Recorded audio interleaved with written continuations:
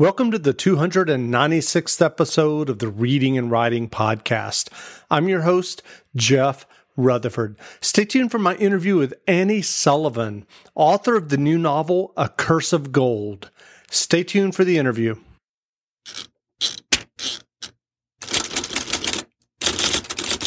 Welcome back to the Reading and Writing Podcast. My guest today is Annie Sullivan, author of the new novel, A Curse of Gold. Annie, welcome to the podcast. Hi, Jeff. It's so good to be here. Great. If someone listening hasn't heard about your new novel, A Curse of Gold, yet, how would you describe the novel? It is a retelling about the cursed daughter of King Midas, who sets out to break the golden curse hanging over her and her father. So it's kind of just a fun adventure story full of pirates and sirens and so many fun Greek mythology references. Well, what was the original idea or impetus that led you to writing A Curse of Gold?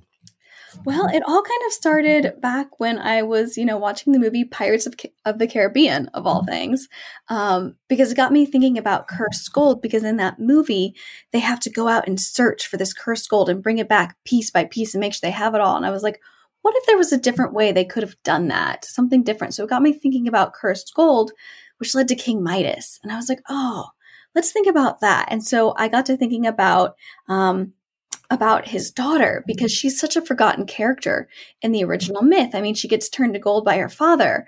But once she gets turned back into a living, breathing human being, what side effects would she have? What kind of relationship would she have with her father after he turned her to gold? So I really just wanted to explore her story and see where that would lead. So what kind of research did you do for writing the novel in terms of maybe rereading the myth or researching pirates?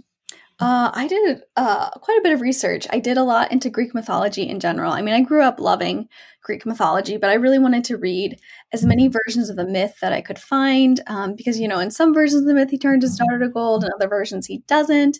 Sometimes the god who gave him the gift, Dionysus, gave it to him just because he was spiteful. Sometimes he gave it to him because he helped him out and saved one of his satyrs. So there's all these kind of different things that were floating around. And I wanted to take that and take the Greek mythology and really just play with it in a new way. That's something that I love to do, is to present something that you think you know, and then just give it a little bit of a twist. So there's always something new and different coming, so that you're always on your toes and you never know quite what to expect.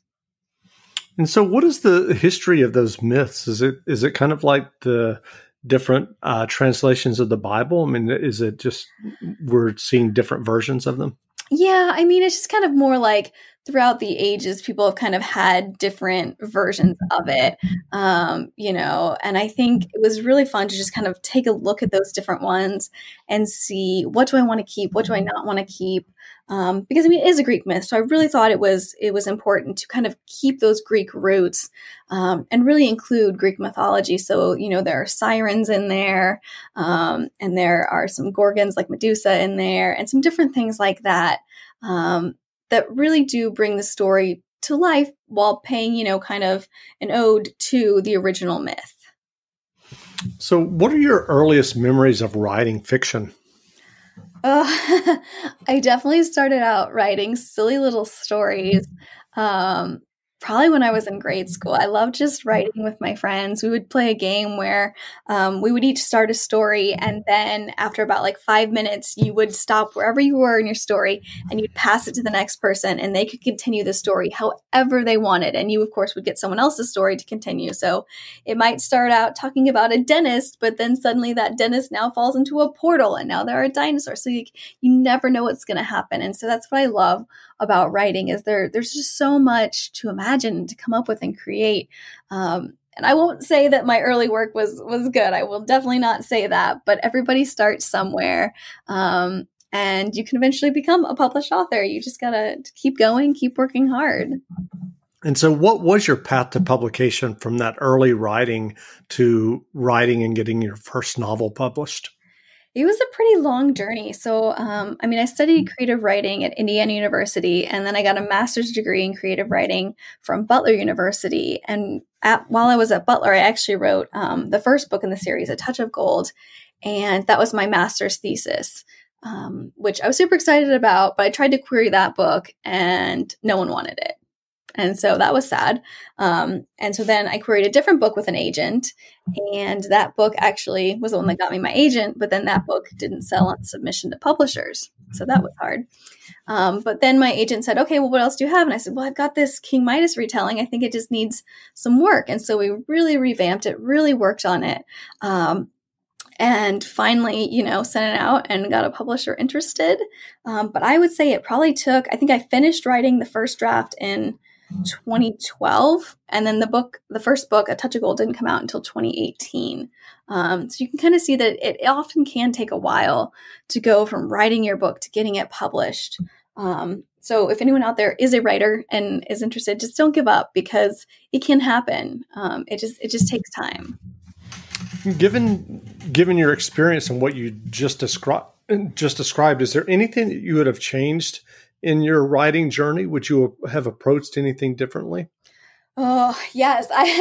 So when I was querying agents, I definitely was like, I'm going to query anyone and everyone and just see if anything sticks. And I think now I would have been more selective with who I queried, knowing more about the industry now and knowing more what I want in an agent. I mean, obviously I love my agent, wouldn't change her for the world. But just every time I got a rejection, I was like, well, I'll just query someone else now, and that'll make me feel better. And I think you really just want to do more research into who are the best agents, who are the best fits for you. And if you're not getting a lot of hits on your query letter, go back and revise that query letter, or go back and work on your first 10 pages, or see maybe if there's something else that you can do to improve your work to really get noticed. What is your creative process when writing? When you sat down to begin work on A Curse of Gold, do you work on a plot or outline and world building, or did you just dive straight into the story? So they kind of always say that there's two types of writers. There's the plotters, who plot everything out beforehand. They know almost scene by scene what's going to happen. And there are pantsters, meaning they fly by the seat of their pants. And for better or for worse, I'm a pantster. So I don't really plan out where the story is going to go. I just start writing and I see where we're going to end up. I usually know the ending ahead of time. So I know where we're heading, and I might know, like if it was like, a road trip, I might know that we're going to stop in Seattle, or we're going to stop at the biggest ball of yarn. But other than that, I have no idea who we're going to meet, who's going to be there, until it kind of happens. And I love that way of writing, because I think if I plot too much, it loses its fun for me, because then I know what happens. And if I don't know what happens, then the reader doesn't know what happens either. And so the more excited I am to write the book, I think the better the writing is going to be for those who are reading it. Well, if you sit down and the words aren't flowing, or you don't have an idea, do you have any tips or tricks for yourself to kind of get going? Oh, definitely. And I think that's something a lot of writers face. And so a couple things that I'll do is, one, talk it out with a critique partner. Find someone who will just listen. Sometimes they don't even have to give you advice. You can just talk to them and you'll work it out in your head. So that helps a lot. Also, it's okay to take a break, walk away, maybe go for a walk or a hike, clear your head, or meditate, just something to kind of get away from it all. I also like to do what I call kind of like what if lists, where I'll say, okay, what if this happened? And I'll write like 15 different things. And what you kind of like do is maybe throw out the first 5, because those are the most obvious things, and throw out the last 5, because those are kind of the ones that are like were stretched to write. And look at those middle 5 and see if there's anything in there that really sounds like, okay, that's where I need to go in my story. And it can be anything. You can write the strangest things in there and just see what if this happened, what if, to really just get the imagination flowing, because that's what you need to do to get out of writer's block, and it can take a while. So don't beat yourself up if you have it. I've had it plenty of times. And I think especially now during the pandemic, it can be so hard to find the motivation and the time and everything else. So yeah, just, be easy on yourself and be gentle and give yourself a break if you need it. And I'm curious, what other writing advice would you offer for those who are writing their own stories and novels and trying to figure out how to get going? Oh, well, first and foremost, don't give up. That's like always my number one piece of advice, because I queried over 100 literary agents. And so at times it was very depressing. I mean, you're constantly be telling, no, no, no, you're not good enough. You're not good enough. I mean, even once I did have a literary agent, I had a book that got rejected by one publisher because they said it was too dark. And literally the next day I got a different rejection from a different publisher that said it wasn't dark enough for them. So the business is subjective. So remember that. So write what you love. Don't write to trends, because by the time you finish writing your book and editing it and trying to find an agent or even self-publishing, whichever you prefer, that trend is probably already gone, So keep that in mind, that just write what you love and what speaks to you. And I think that will kind of go far. And when you are finished with one book and you're maybe querying it to try and get an agent, start writing the next one. Right? Don't sit there and refresh your email 20 times a day. Just start writing a new one, because I knew someone, it took them 10 books to get a literary agent. It took me 2 books to get a literary agent. Some people, it happens overnight. Everyone has a different journey. So just be prepared for that, I would say. Do you remember the first time you saw your first novel on a bookstore shelf? Oh, I remember the first time I saw a copy of it at a conference, and that was really cool. And I was actually all alone. I had gotten to this conference early, and it was so special. I just saw copies and I was like, oh, this is my book. So I was like, I didn't cry, but I was like close. I was like, this is amazing. And actually, I just got the copies of a Curse of Gold yesterday. They look amazing. I am so excited. I can't even wait for them to be out in the world because they just look gorgeous. But yeah, when you walk into a store and you see that book on a shelf and you're just like, oh, that's me. I did that. Like, it's such a special feeling that you just can't even describe it. And as a writer, you should be able to describe it, but yeah, it's just such a special feeling. Great. Well, what novels or nonfiction books have you enjoyed recently? Oh man, I read a lot of young adult. I just started Renegades by Marissa Meyer, and that is so cool. It's about a group of superheroes who are trying to like kind of save their town, but you're not quite sure who's the good guys, who's the bad guys. It's a little misleading in there. So I'm really enjoying that one. I'm trying to think what else. I love Frostblood by Ellie Blake. That's a really cool magic system. And Kiss of Deception by Mary Pearson just has one of the coolest point of view twists that I've ever come across as a reader. So I definitely recommend that one as well. So are you working on another novel now? I am. I'm working on some picture books. I'm working on some novels. Nothing that I'm like quite ready to share, because you never know. I mean, sometimes you get really excited about something and it doesn't work. But I mean, I'm a little over halfway through, so it's been pretty good. It's just slow right now. Like I said, I think writing right now during pandemic it can be really hard to find that motivation in that time. But one thing I do try to do is set a word goal limit, where I try to write 500 words a day minimum. And sometimes getting those 500 words is, pulling teeth. And other times I'll surpass it and do 3,000 words, But if that's something that might work, for our listeners, then definitely try it. I know other people who set a timer and they say, okay, for 46 minutes, I'm going to write. And I couldn't do that because I just watched the timer count down and think, well, now I have 42 minutes. Now I'm 39 minutes. So for me, counting up was easier. Counting up to, oh, there's 500 words. Okay. So that's definitely what works for me. Great. Well, where can people find you online if they'd like to learn more about you and your novels? Yeah, you can find me all over the place. I love to interact with fans. I love to answer questions. If you have writing questions, anything like that, you can find me on my website, AnnieSullivanAuthor.com, or at Instagram or Twitter at ANNSULLIVA. I'm also on Facebook. Just Google author Annie Sullivan. And please reach out to me. I'm friendly. I love to chat. So don't be a stranger, guys. Great. Well, again, we've been speaking with Annie Sullivan, author of the new novel, A Curse of Gold. The novel is available now, so go buy a copy. And Annie, thanks for doing this interview. Yeah, thank you so much for having me. This is wonderful. And now stay tuned for Annie Sullivan reading a selection from her new novel, A Curse of Gold.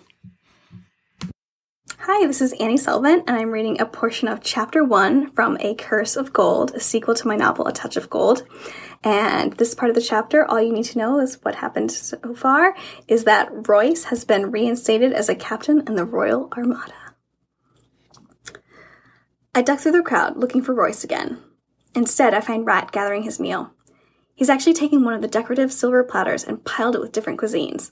Pastries with flaky crusts filled with honey-roasted nuts rest atop lightly browned fish fillets. Purple octopus tentacles dangle over the side, and every free spot is filled with grapes or olives in a variety of colors.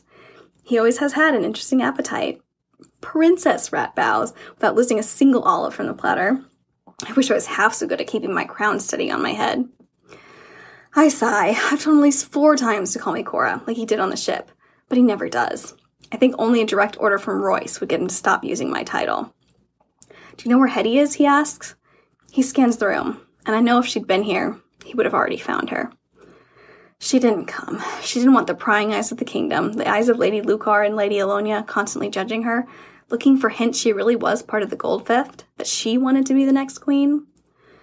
My cousin has been avoiding all appearances since the incident with Lady Alonia. She's even been avoiding me. Hetty has taken up sword fighting instead, practicing with the guards and with Rat. It seems to help. Some. Though I worry about her, especially since Rat will be leaving with Royce in the morning. I don't want Hetty to turn into the same outcast I was, when rumors stalking me down hallways controlled my entire existence. I want her to talk to me, but I can't force it. Every time I find some time to check in on her, she's either out practicing or pretends she's sleeping. But that doesn't hide the sniffles and sobs I sometimes catch before I knock. She's not here, I say to Rat. A flash of disappointment streaks across his face.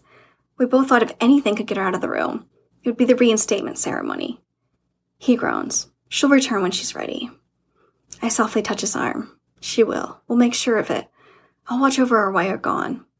I resolve to check in on her more often once Rat leaves, to show her she doesn't need to keep everything locked inside. Although I half suspect she might attempt to sneak into Rat's ship before it leaves, and I'm not sure I'd stop her if that's what she wants, if that's what she thinks would help. I myself have wanted to escape from prying eyes on more than one occasion since being back.